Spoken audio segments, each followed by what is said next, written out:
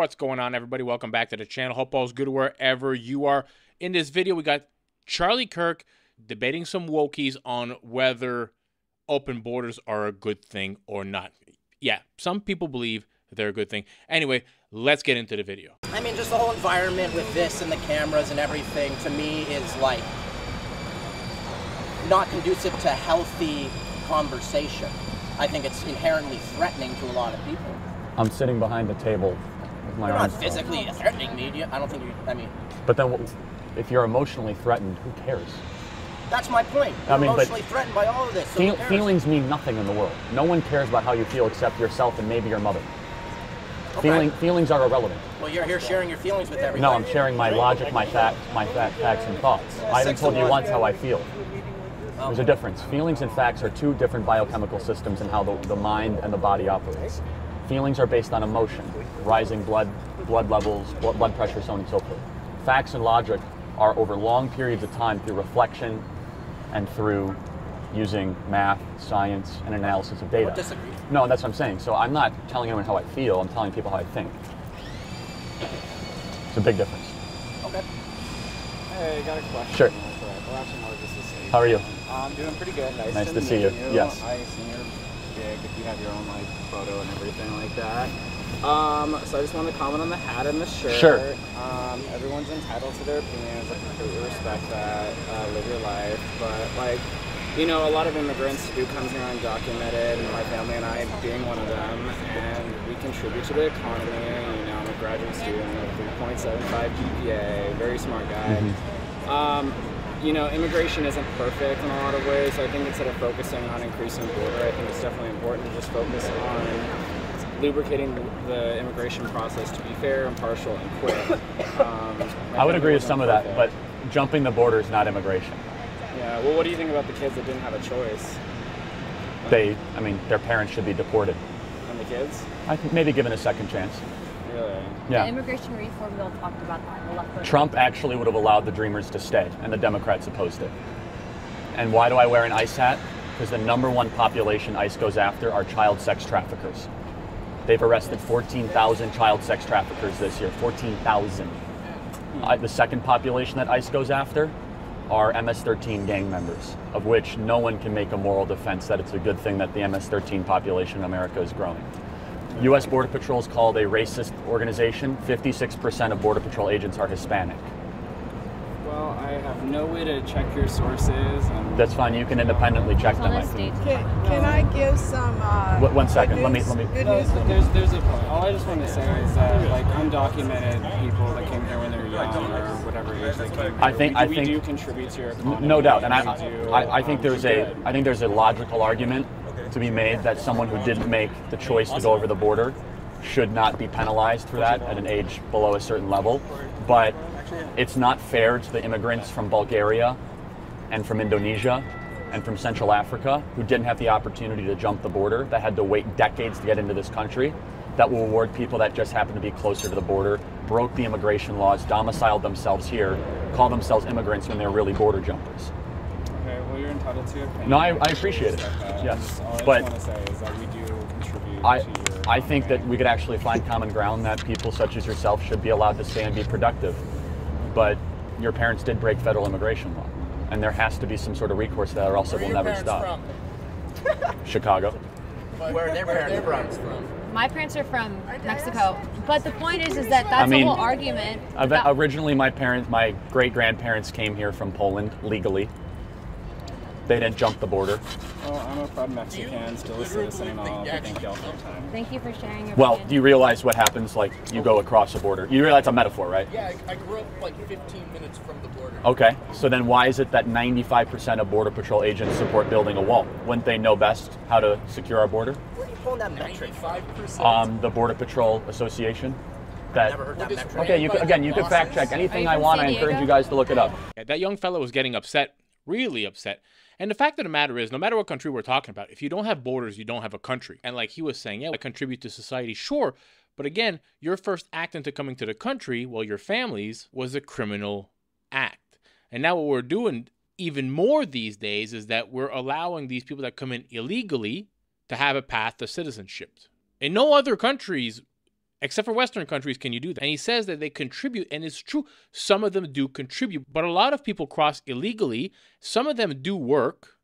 What that does is it takes jobs away from low-skilled Americans that would otherwise have those jobs. It's not that they're hiring illegals or undocumented aliens because American citizens are not willing to work. Why would you pay an American citizen minimum wage when you can pay an illegal 50 cents on the dollar, 60 cents on the dollar, and not have to pay insurance? You don't have to file any taxes for them.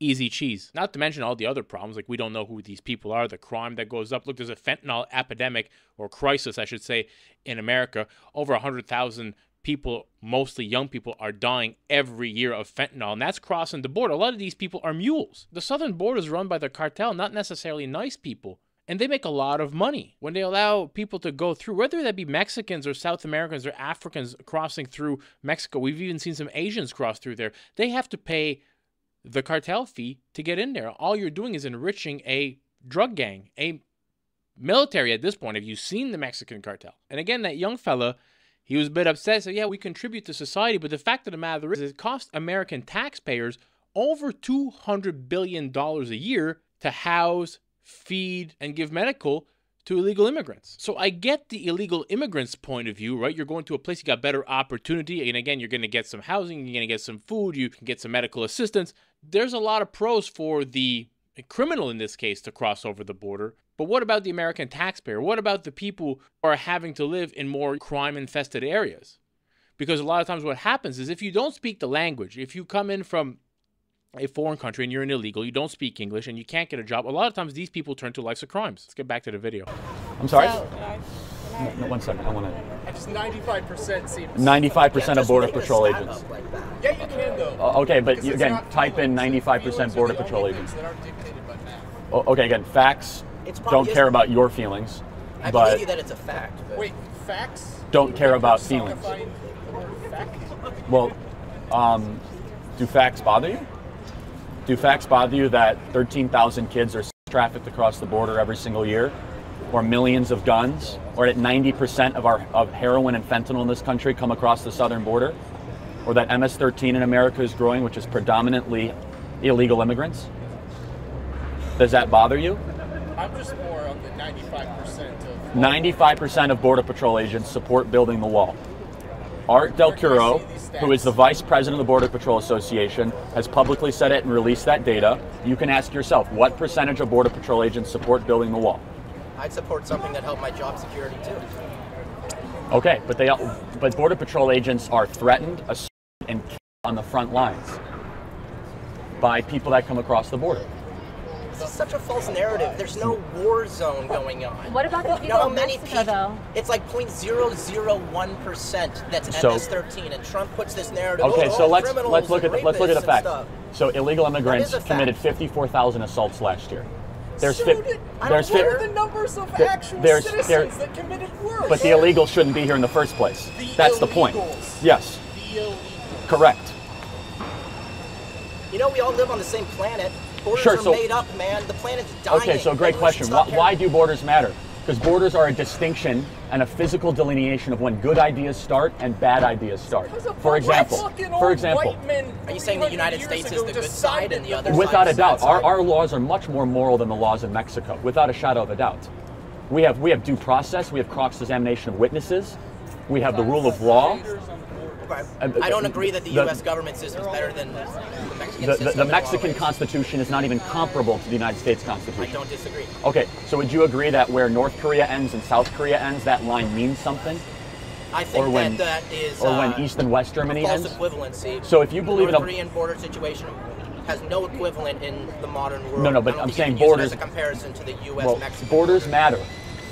Agree? Oh, you just said they don't matter. We're all on the same earth. They matter when it's a communist dictatorship state that literally kills What people about into the Holocaust. what about a Mexico's lawless not country doing like that. Mexico that is run by Say cartels? that again, sir. Lawless. Say that again. Mexico. Okay, how many politicians were killed during the last election cycle? Lawless. 580 politicians were killed in Mexico last year running for political office. The cartels run the country of Mexico.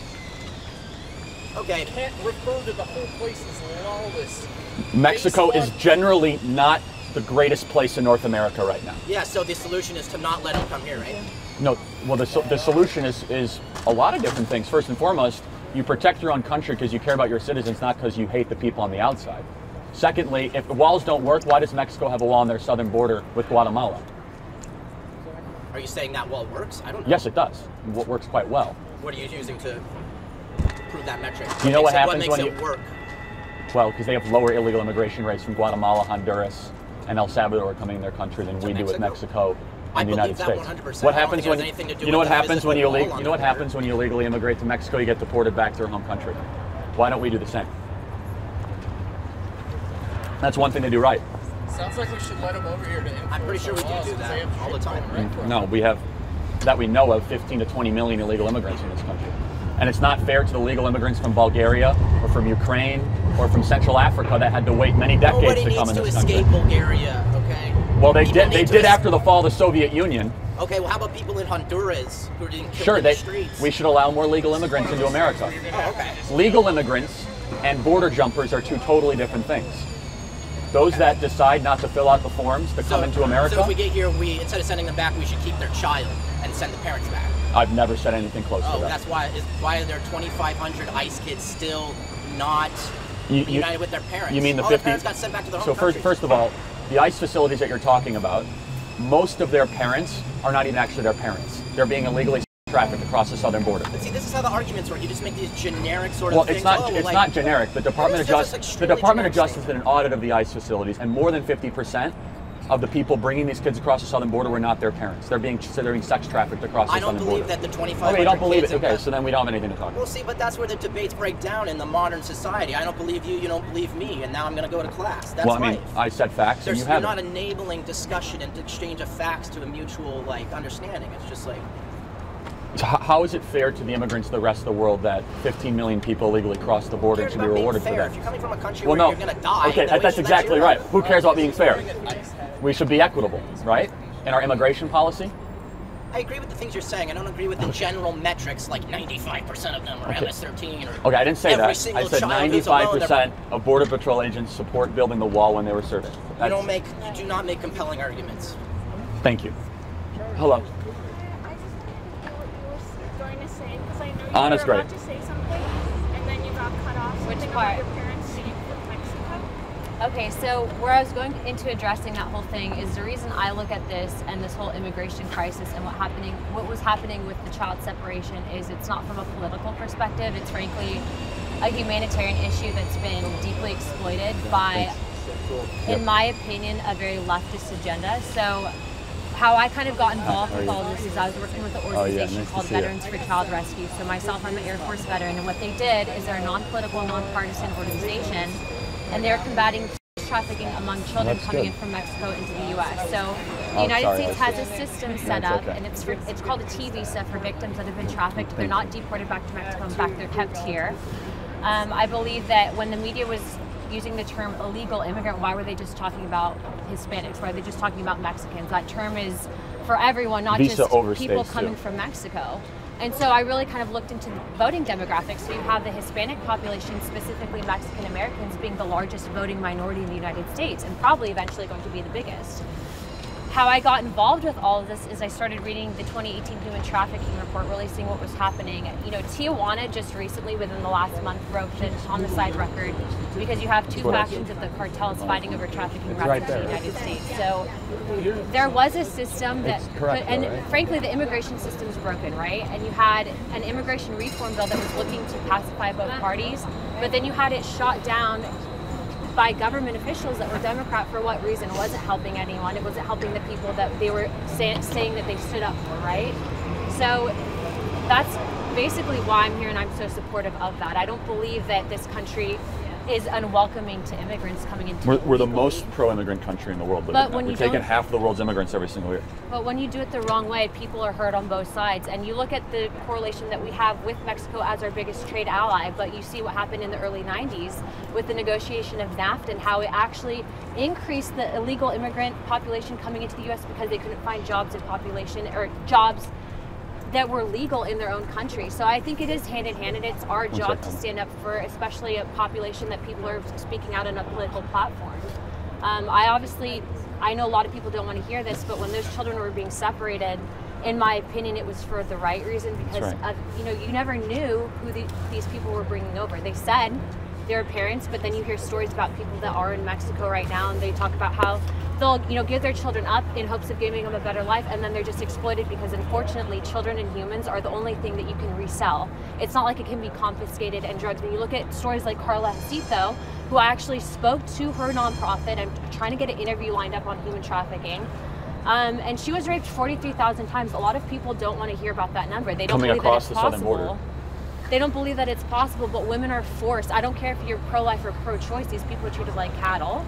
They have their children, if they do get pregnant by the Johns that are purchasing them, they've had them taken away, they're exploited. It's modern day slavery. And a lot of the political officials exploit it. They say they want to talk about it, protect these people, and then they don't fix the problem. So that's why I'm here right now. And I appreciate that question. I hope that answered it. It's kind of long-winded. We need borders because, again, not everybody is good. There should be a path to being a citizen, a permanent resident, or getting your green card.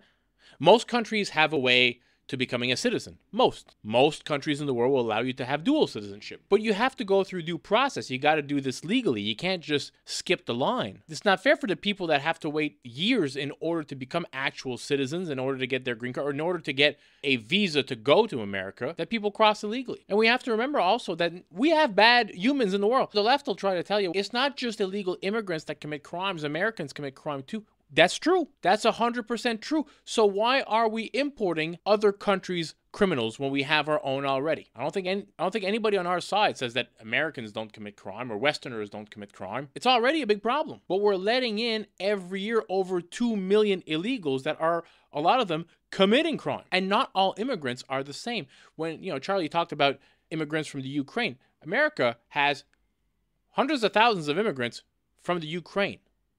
They're not out there stabbing each other in the streets and grooming kids to be in Ukrainian street gangs. Also, these countries are far away. They've had to come in. They've had to apply. They were flown in. Charlie mentions the Border Patrol agents in the video. Now, how about we help those people out by creating the wall, by bettering the system? This $200 billion a year that goes to house, feed, and give medicals to these illegal immigrants. How about we give some of that to those guys? How about we take some of that, build a better border defense? I don't know how much it would cost to build that wall, but I would guess it's less than $200 billion. But these people are just, they're students. They've not lived in the real world yet, and they're being taught by woke ideologues and critical race theorists that hate America. Hope you all enjoyed this video.